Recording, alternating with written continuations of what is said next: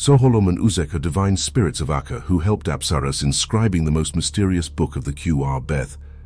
Their book is the longest and most mysterious book of the entire Qr Beth. It was written the second time Apsaras went to the mountains, and Aradia spoke to him. Surah 1. There are many pathways through life for each person. Aradia created 10 pathways for each of its creatures. Warnings, signs, and dreams are their spirit guides. Your life is planned by 10 roads. Only one is the right way. If that road is found and followed, every positive thing happening and a long life of goodness is for that soul. Surah 2. Aradia has shown a way to build the right shelter, to make the right garments, the right food, the right medicine, and the right way to live. If one lives by these things, your dwelling place will last forever. The elements shall not prevail against it, and the earth will call it brother. Your garments shall strengthen you and shall outwear you. The food shall make you heal yourself, and you shall not know illness. The medicine shall prevent you from becoming ill, and disease shall become a stranger. The right way to live shall put you upon the right road, and no sorrow shall stand in the way. Surah 3. There shall be those that shall say, the sons and daughters of God are the children of Hod, but woe unto them that speak ill of the faithful servants and spit upon their face. For Aradia shall turn from them, and their pleas shall go unanswered, for they shall be like lost sheep crying in the wilderness. Surah 4. Those that follow after the Creator and Aradia's teachings shall be lifted out of the pits of despair, and shall sit upon the throne. But they that follow after devils and teachings of the lost shall also be lost. Despair not in the very face of greater despair and hopelessness, for the forces of Ak are your army and kinsmen. But beware of those that shall provoke you to go astray, that you shall become lost, and not know which way to go. Surah 5. There are things of the earth and things of the sky that even the very learned knows not of. And they shall say the mystery they do not know is not so. But even the very masters know only 1 billion of Aradia's total knowledge. The one who follows the teachings of false gods and false knowledge shall dine with swine and dwell in the house of fools and stagger upon the road of life. Surah 6. The one whom says, I believe not whatsoever Aradia speaks and goes another way, shall not see the kingdom of the Creator, or sup with the saints. Surah 7. Humans were created to live for 1,000 years, but he that provokes his body and ravage his soul shall not live even on 1/10 of that time. Surah 8. Aradia has given to each creature a divine guide throughout their lifetime, and he that wishes still another may find one. And from out of Acre came these guides, and many they have come, and by their names which are endless. Surah 9. To each creature he gave a different ego, and each creature shall decide how his ego shall be. But he that blows up his ego and walk in the ungodly way, and set negative power over others, shall lose his ego, and shall become maddened. But he that become graceful with his ego, and turn away from the power, maddened ones shall exalt in himself, and in the glory of God. Surah 10. In the beginning was the thought, and that thought created life, and all that was created contained the thought. For all that there is has within it the thought, and the thought knew God came into existence, for God was created by the thought, and all manifestation came from one thought. Surah 11. There is only one thought, the thought of creation, and all creation is life, all creation is intelligence, for all creation is the thought is the Creator, for all is the Creator. Surah 12. And the Creator created Zeres, and upon Zeres the Creator created man, and from Zeres all of mankind went unto all the heavens and settled the planets, and the animals and the creatures of the air and the seas and of the ground were hence created after man, that they might become helpmates of mankind. Surah 13. From out of Zeres came Zonanus, thus came Domaic, thus came Zuas, thus came Aden, thus came Earth. From Earth came Jama, thus came Helios, thus came Sumaria. From the billions of Ega so did all mankind settle the heavens, from one galaxy to another. Thus did man think like the Creator, that man traveled faster than thought and reached the far side of the cosmos. Thus in 1,000 years did man reach the far side of each galaxy, for thus man walks as the Creator walked. Thus did man walk with God in the fullness of God, knowing then the innermost thoughts of God. Thus did they travel far across the cosmos by thought power alone, for they had discovered that the thought power of the Creator was the force that moved all, and that no other force was greater. Thus they had come to know that they could form machines by thought power, and move the machines by thought power.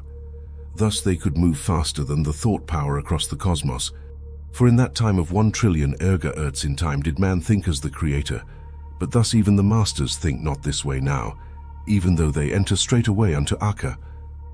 Surah 14.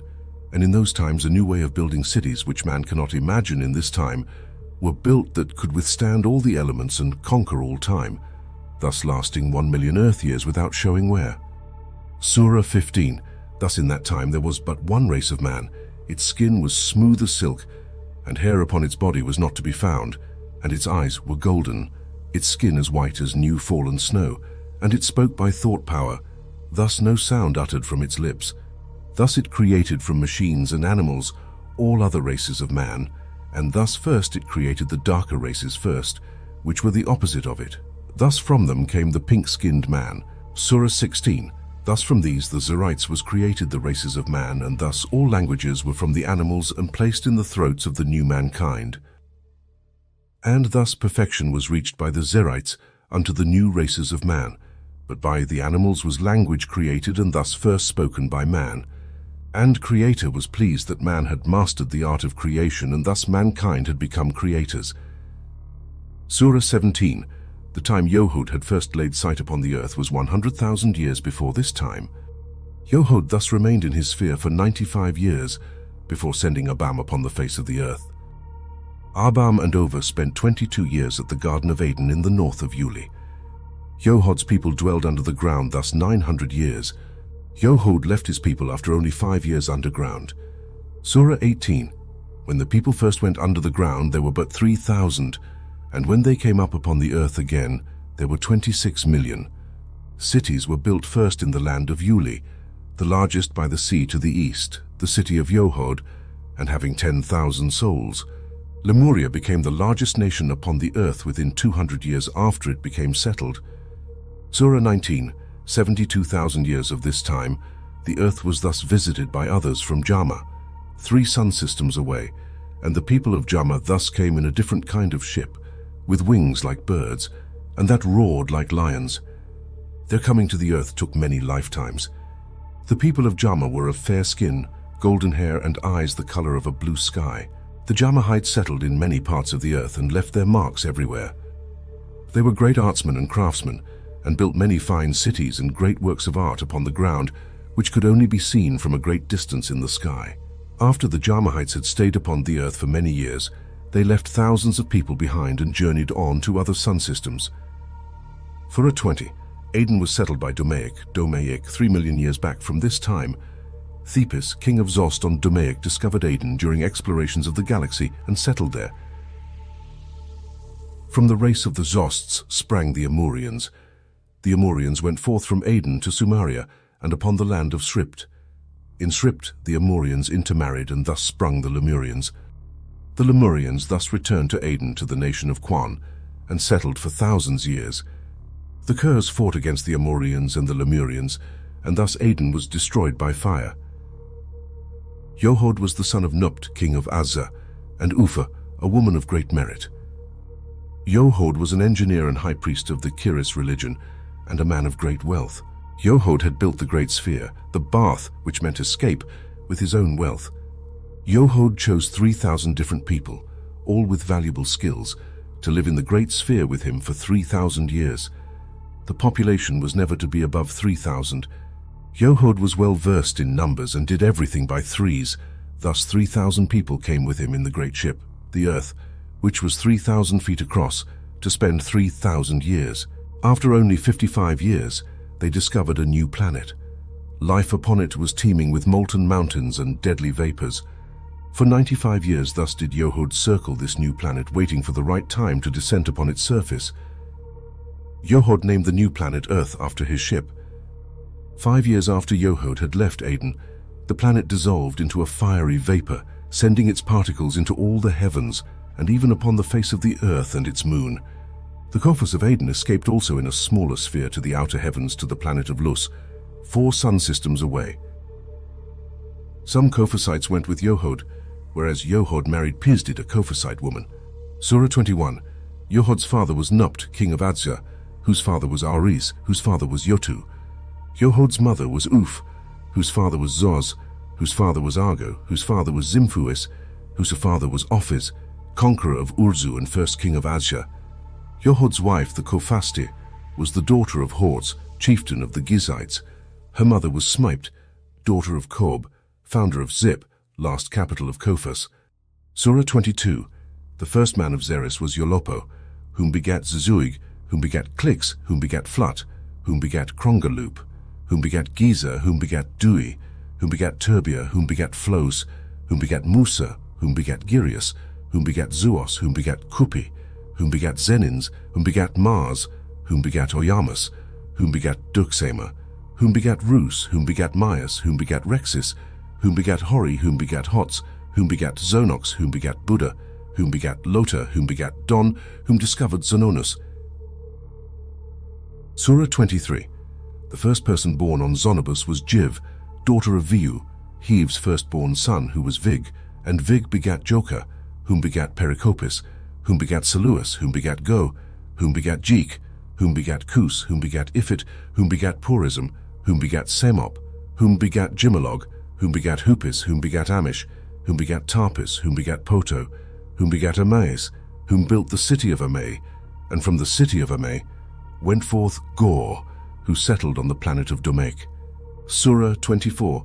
And the son of Yohod upon the earth was Simps, whom begat Anthos, whom begat Arak, whom begat Fuis, whom begat Dan, whom begat Chin, whom begat Yongalog, whom begat Uli, whom begat Maeltek, whom begat Zuni, who started the tribe of Zuni.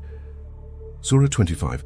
And Yohod had a daughter whom begat a son, whose name was Izuk, whom begat Sus, whom begat Ompia, whom begat Hercules, whom begat Zeus, whom begat Oris, whom begat Adonis, whom begat Delphia, whom begat Mars, whom begat Mercury, whom begat Neptune, whom begat Saturn, whom begat Uranus, whom begat Pluto, whom begat Luna, whom begat Yamas, whom begat Orpheus, whom begat Janus, whom begat Augustus, whom begat Anthony, whom begat Ectium, who founded Upper Lemuria. Surah 26. And Yohod had another son, whose name was Enis, whom begat Horic, whom begat Dunamog, whom begat Furs, whom begat Bogo, whom begat Aramab, whom begat Adamak, whom begat Amishlia, whom begat Isle, whom begat Yamamak, whom begat Cush, whom founded the land of Cush. Surah 27. Yohod went with his wife to Adanola and settled there. Adanola grew strong, and the people of the planet Uxin invaded Adanola. A great war was fought, and the planet became too hot for inhabitants. So the people of Adanola left the planet and lived amongst the stars to guard against warmongers that should try to conquer the earth. Thus the Adonites are the guardians of the earth. Surah 28. When Yohod came upon the earth, he brought also the Gomps, a hairy, tall, ape-type creature, and sent them upon the earth to live in the mountains of the earth, so their numbers would not perish. The Gomps became hostile toward the humans of the earth, and lived secretly in the mountains of the earth, never venturing close to man. Surah 29. The Gomps bred amongst the apes and started other species of their kind. Men of lowly ways bred amongst the Gomp, and they became half beast and half men, and whole new races began. Surah 30. The galaxies each have their name, their numbers endless, and only Aradia knows them. In the beginning, Aradia created the galaxies, and Earth in the galaxy of Thifs was thus created 10 billion Erga-Ertz years, thus later of the galaxy of Thipis. In the galaxy of Thipis, there was the planet of Yuth, 10 times the size of Earth. Upon Yuth there was the great nation of Amna, fueled by the Druds. The Druds were a beastly type of man, half human, half beast, the heads of birds and dogs, the lower parts of their bodies as humans. The Druds fought amongst themselves for power and destroyed their plant, thus fleeing away in great starships to the outermost galaxies beyond their own. After many times, the Drud ships glided into the Thifs galaxy, upon the lee side of Earth. The Drud ships circled the Earth many times, and set foot upon the Earth near the land of Egypt. Thus the Druds, when approaching the Egyptians, were proclaimed gods, and thus the Druds showed the Egyptians how to plant crops, how to build cities, and tombs that would stand the test of time, whereas time stood still. Thus the Druds showed the Egyptians the art of pyramid building. The Druds were painted upon the walls of the Egyptian palaces and their tombs, after the Druds had left to journey even further across the galaxy of Thifs. Surah 31. The Pomus of Furpus in the Sus galaxy, 3 galaxies thus of Earth, fled thus their home, millions of Erga-Ertz years ago, thus coming into the Thif's galaxy. Hence within years yet to come, the Pomus shall settle amongst the people of earth, and great changes will thus come upon the earth. When the Pomus come upon the earth, weapons that can destroy whole cities and change the weather of the whole of earth shall take place. The Pomus shall not announce themselves, but shall secretly settle amongst the people of the earth. When thus the day cometh that the people of the earth shall forget the Creator and spit upon the earth and Aradia's creation, shall war in great numbers upon themselves, shall foul the earth, the air, and an endless chain of noise shall settle in every ear, and the maddening negative forces shall not relent even from the very elite of God, and the whole of earth shall quake and quiver upon the onslaught of a terrible fire.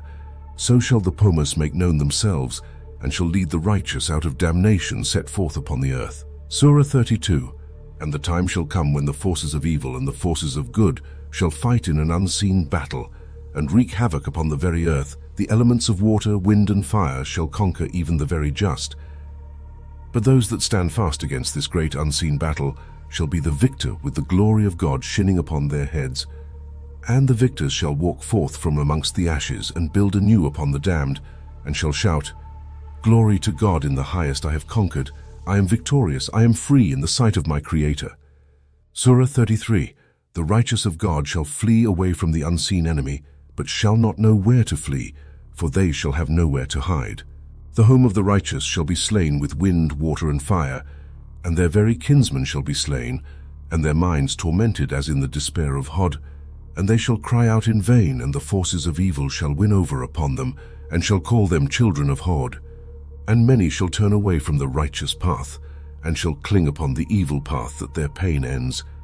But alas, their pain shall be in Hod, and Creator shall turn from them, and all that they set upon to do shall end in fruitlessness, and their lot shall go down in damnation.